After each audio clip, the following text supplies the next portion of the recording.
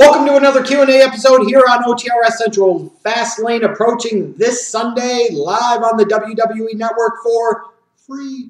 Unless you're one of the suckers that are already subscribed and you have to pay $9.99 for it. I figured it was a perfect time to do a hashtag WWE Fastlane Q&A episode. So here we go. Thanks to all of you that tweeted your questions to @OTRS Central on Twitter.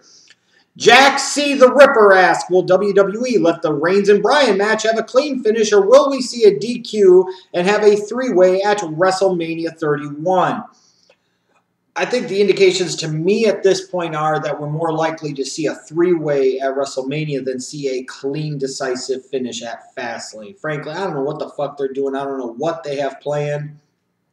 And sometimes that's a good thing, and sometimes it's not. I just don't envision where the WWE thinks this is a good idea. I just can't see what their ultimate end game is here. Let's see here. Antonio Monti. Do you think Daniel Bryan will carry Roman Reigns in the match, or do you think Reigns can showcase his in-ring potential? I think a little bit of both. I think Daniel Bryan's going to need to guide the match. He's going to need to lead the match, but there will be some opportunities for Roman Reigns to showcase what he can bring to the table.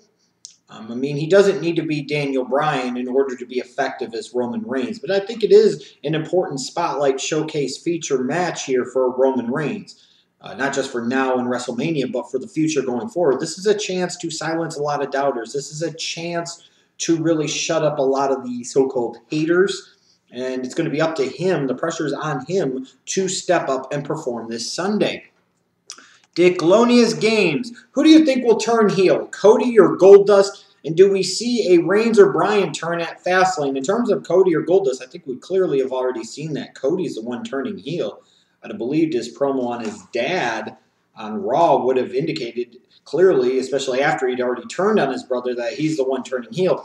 As far as Reigns or Daniel Bryan, there's a lot of things that they're positioning that make you think that Reigns is the one that's going to turn heel, but a lot of the things that are being done on the heel side are actually being committed by Daniel Bryan. So with that said, it could be one of them turns. It could be neither one of them turns. But if one turns, it just might as well be Daniel Bryan. Take him from yes, yes, yes to being the ultimate yes man. Fuck you, Bryan fans. You're going to be pissed about that one. Or they could just be sending Sheamus at Daniel Bryan, and it doesn't fucking matter. Let's see here. David Rivera. What do you think Triple H and Sting will have in store for Fastlane this Sunday? Probably a segment that feels like it should belong on Raw. Honestly, that's what it's going to feel like. It's going to feel like a Raw promo segment on a pay-per-view. That's exactly what it's going to feel like. Especially to me, because again, I have zero fucks interest in seeing this match at WrestleMania 31. Mr. Tuxedo, are you disappointed that Goldust versus Stardust has been added to WWE Fastlane at the last moment instead of saved until Mania? Yes, a little bit. I saw some suggestions talking about, well, what if they did Stardust versus Goldust at Fastlane, and then it was Cody versus Goldust at WrestleMania. I guess I could get behind that a little bit. But yeah, I think this match deserves WrestleMania. I think these two guys deserve that one-on-one match at WrestleMania.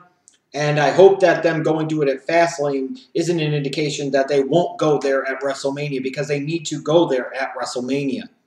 Let's see here. Sicky for life. Tattoos, ring boner, beard, or Cole's commentary. What are you most looking forward to if Orton returns? Pick one. I mean, you talk about the sleeve tattoos. You forgot the baby oil. The construction worker beard, obviously. I don't know about Cole's commentary, why you would look forward to anything involving that at this point in time. I mean, but at the end of the day, man, the Raging Ring Boner is the Raging Ring Boner. And, let's see what happens when he finds a gopher hole. That's got to be the thing you would think you'd be most looking forward to about the return of the Viper, Randall Keith Orton. Let's see here. The Doctor 2012 is WWE Fastlane the worst name when it comes to WWE pay-per-views? I don't know if it's the worst. It stinks, but I don't know if it's the worst. I guess I get what they were going for with the whole Road to WrestleMania theme, but yeah, it doesn't work for me. I agree. It doesn't work for me. Let's see here. Marky Babar. Assuming Sheamus does not intervene, how do you book Reigns to beat Bryan without Reigns looking like a major heel? You've got to do it in a way where Daniel Bryan gets in plenty. You've got to actually make it look like Daniel Bryan is an obstacle for Roman Reigns. You've got to make it look like Roman Reigns has a struggle to beat a former world champion. You've got to make Roman Reigns look somewhat vulnerable, but not too vulnerable. You need to have him win in a way that actually tells a story instead of a bam, get beat down 90% of the match, miracle comeback out of nowhere, Super Cena Reigns Supreme type of finish. I mean, they could have Reigns win without looking like a major heel. Unfortunately, the hardcore fans might try to turn him into a major heel, even if the story doesn't necessitate it, even if the match booking and the match execution doesn't necessitate it. But it's all going to be about how that match is structured. And it's all going to be about what they do. And if anything, they need to have Daniel Bryan compensate by acting somewhat heelish himself. But the biggest thing that Roman Reigns could do to not look like a major heel is to produce and perform in this match. As I referenced a little earlier in this Q&A, this is a big moment. This is a big spot, a big featured platform for him to perform, to show what he can do. The best way to not look like a major heel is to go out there and kick ass on Sunday, plain and simple.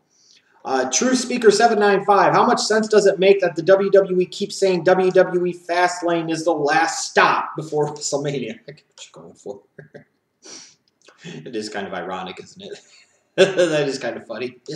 Larrikin _ should Dusty prevent the match between Stardust and Goldust from happening on Sunday, withholding it until WrestleMania? Yes, maybe the American dream comes back and says, gentlemen, if we're going to settle this, we're going to settle this on the grandest stage of them all. We're going to take Vince's idea, which was once my idea, and we're going to use that as a Rhodes family showcase, if you will.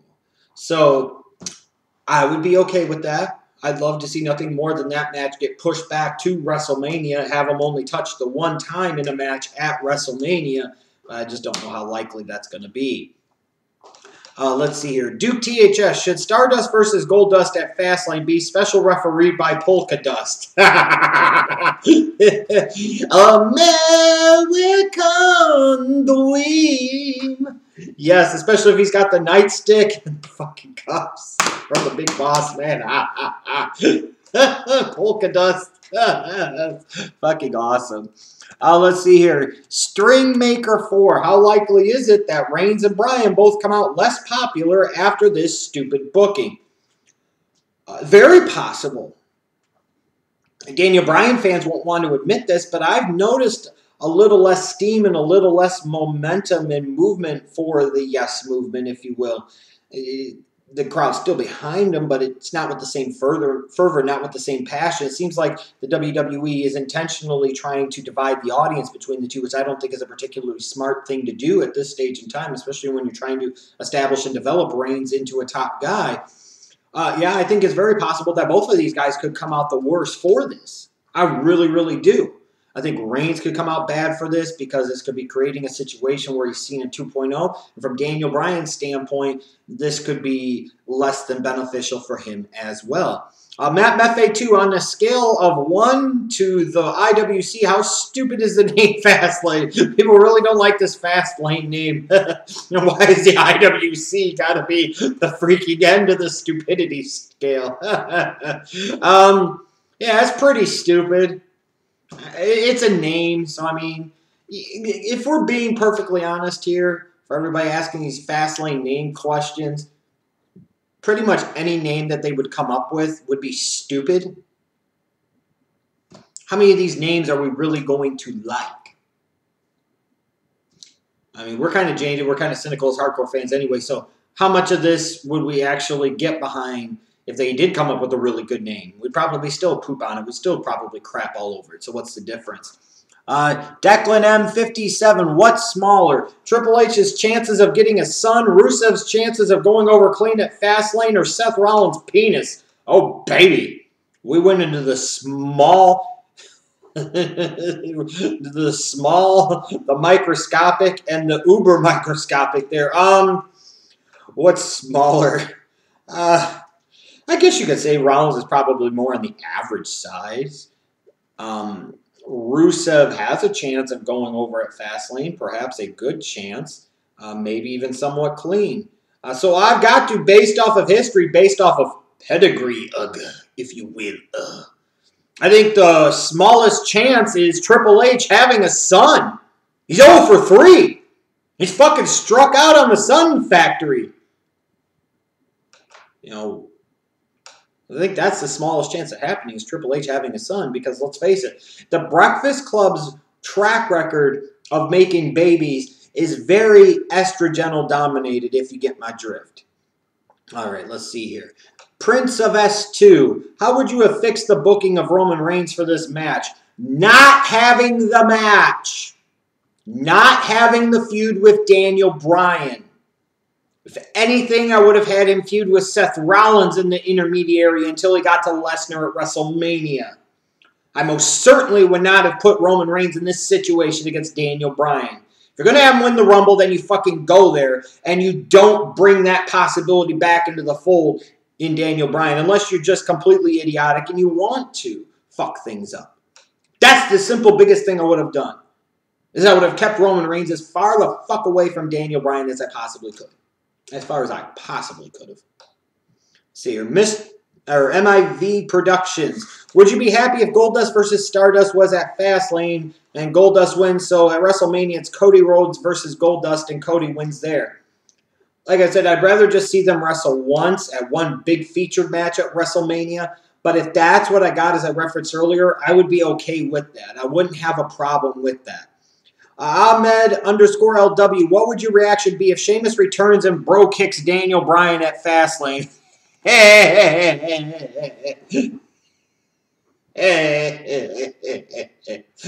That'd be fucking awesome. All the Daniel Bryan fans would be so close. They'd be like, yes, yes, yes. And then all of a sudden, here comes Sheamus to bro kick and bury his ass again. Because you know Sheamus is coming back heel and going to face Daniel Bryan at WrestleMania. You know how that's working out, and you most especially know how that's not working out for Daniel Bryan. I'd fucking laugh my ass off at it. And I'd also feel bad for the Daniel Bryan fans at the same time. Because I'd be like, you go from WrestleMania 30 to this the next year. WWE, the ultimate trolls, saying, fuck you.